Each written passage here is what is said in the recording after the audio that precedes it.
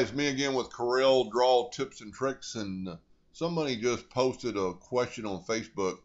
First of all, last night I posted my 300th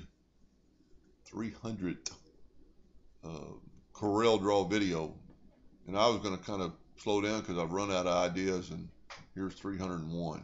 But anyway, he wanted to know how you could cut out blocks. So I just drew a 2-inch block, and I've got my nudge factor set on 2.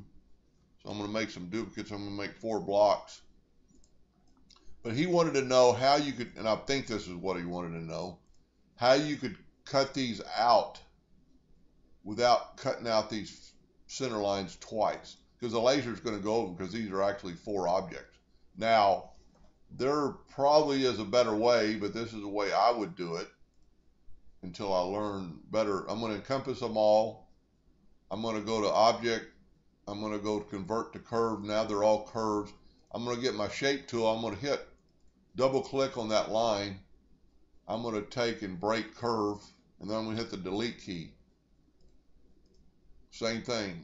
Click on that, double click on that line, break curve part, double click on that line, break, and then delete. We'll see if this works.